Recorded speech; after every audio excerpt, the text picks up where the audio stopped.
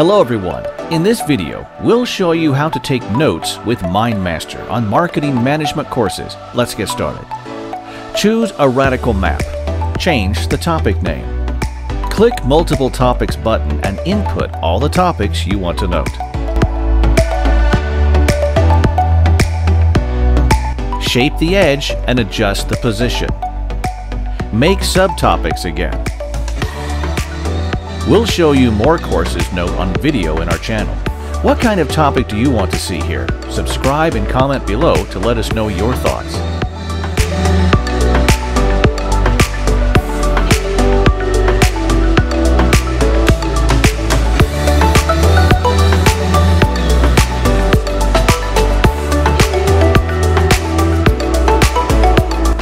Click the theme button to choose a theme you prefer.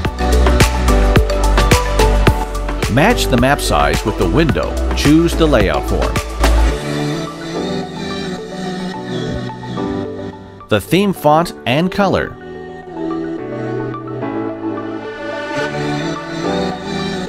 Add clip arts for your work. 12 themes and more than 700 clip art you could find here.